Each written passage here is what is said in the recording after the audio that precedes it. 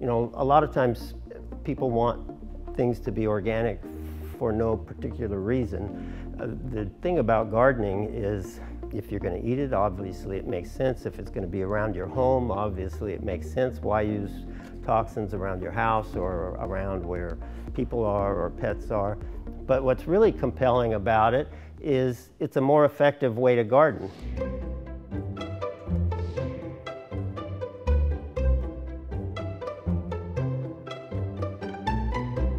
We're here at the Mission Viejo Library in Mission Viejo, California, at the Rose Garden of the Rose Society of Saddleback Mountain. Last night, I gave them a talk titled Lively Soil for Maximum Bloom and Minimum Pest and Disease. And that is really what we're all about. I'm John Valentino, president of John and Bobs Corporation. And we're landscape architects and landscape contractors and general engineering contractors. I'm not here with Chip Valentino today. He didn't make the trip to Mission Viejo, but he's with us in spirit and will be a big part of our upcoming videos.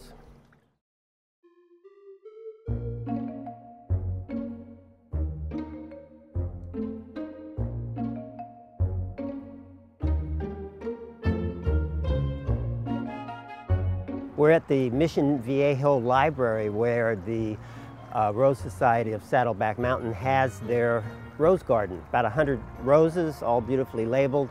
They maintain them and they nurture them. We're going to help them with that process, and we're going to show you how we intend to get involved here in maximizing soil health and plant health.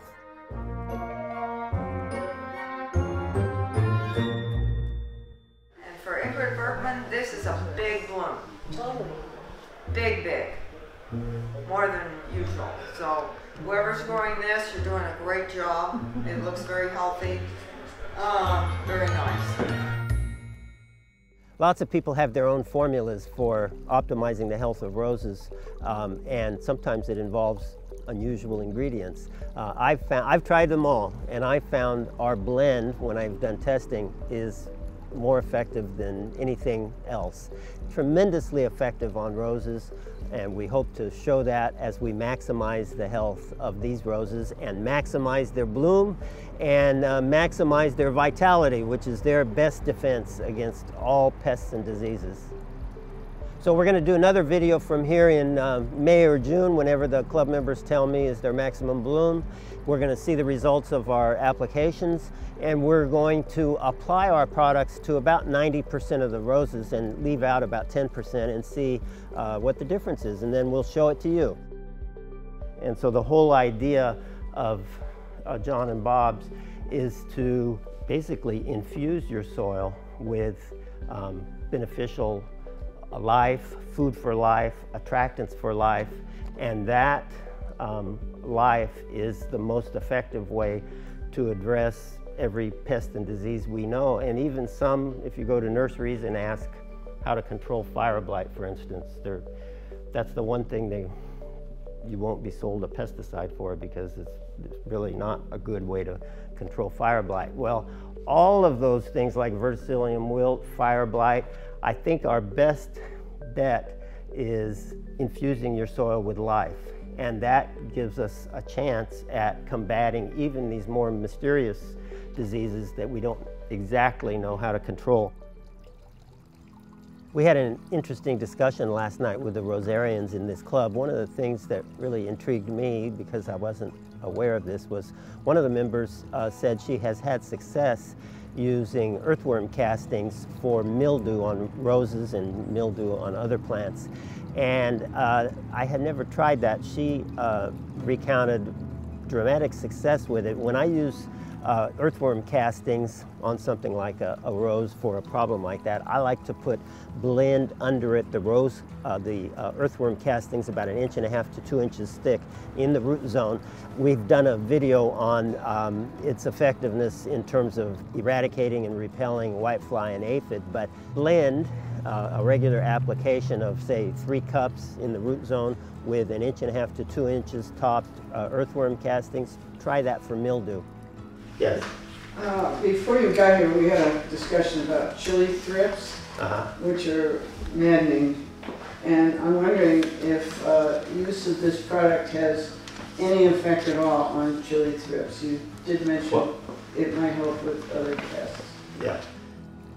Another thing that came up that's interesting to me is they're having a problem here, and they have had a problem with, for about 4 years, with chili thrips. And that's a vexing problem without a singular answer, a tough one to get rid of. But whether it's chili thrips or any kind of pest and disease, I think our best hope is by maximizing the health of the plant and maximizing the health of the soil. And that's exactly what we're going to do here at this garden. We're going to do an application of 2 cups of blend in the root zone of all of these roses. And then 3 cups, I'm going to leave some bags for them to apply in spring after they, in early spring after they do their pruning. So that's the first strategy in any problem you're having in your garden. Let's maximize the health of the plant or the lawn or the tree, and then let's maximize the health of the soil simultaneously and see if we can engage all those natural mechanisms to fight problems like chili thrips. Just like I learned last night, I hadn't thought of using earthworm castings to treat mildew. I'm wondering if any of you have a good solution for chili thrips that you've used. Let's open them up to our viewers, our engaged gardeners. Let us know in the comments any input you have regarding chili thrips. Almost every pest that comes in your garden starts out in the soil. I'd say about, I think this is like 75% of them. And so if it's going to start out in the soil and you have a lively soil full of life, there's every reason to think that it's not going to get very far, because those good fungi are way stronger than bad. Good nematodes eat grubs, good bacteria, protozoa, all of the good microbes in the soil are stronger than the things that plague us in our gardens. And the whole idea of Optimize is it's a concentrated organic matter. And so it works just like organic matter works in your soil, which does several things. Organic matter collects micronutrients around the root zone so plants can feed on it. It coats soil particles, so if it's clay, it improves the exchange of air and water. If it's sand, it improves the ability to retain water. And it is food for microbes. Usually what comes up is everyone wants this to work as quickly as possible. So we came out with Maximize, which actually has mycorrhiza in it. My daughter says I shouldn't use the word mycorrhiza when I talk to people because nobody knows what it is, but you probably know what it is. And mycorrhiza is the most famous of the beneficial fungi. It attaches itself to roots. This is a good quality compost mixed with ground up basalt, like old lava deposits. Has every mineral. Minerals are what really make microbes come alive in soil. They feed microbes.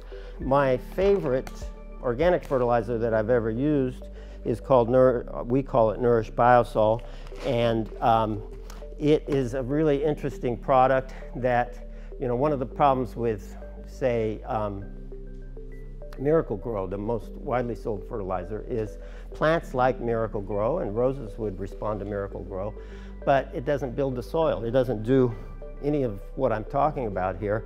And so what we want is a fertilizer that not only feeds plants with micronutrients and macronutrients, but that feeds the soil. And feeding the soil is probably even a little more important than feeding the plants, because if we do that well, the soil will feed the plants.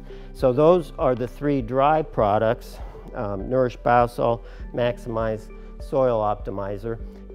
What we do in our work, every project we do, we use these products, and the easiest way to use them is if they're mixed together. And so we mix them in a product called Blend, and that just means it has some of each. It's 1 part Optimize, 2 parts Nourish-Biosol, 3 parts Maximize, and we sell it as Blend online. That's the strategy here at the Rose Garden in Mission Viejo at the Mission Viejo Library. We're going to follow it, and we're going to show you progress. and see how these do, and see if we can figure out some kind of solution or semi-solution to chili thrips. All the products mentioned in this video can be found in the description below.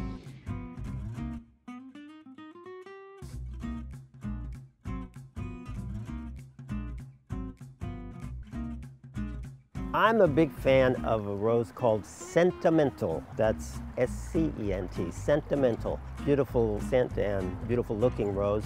What we want to ask you this week is, what is your favorite rose and why? We'll judge the impressiveness of those answers and award a bag of blend to whoever gives us the best answer to what is your favorite rose and why.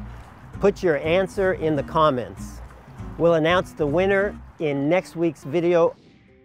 We've done a number of videos on roses. One of our more recent was how to care for roses.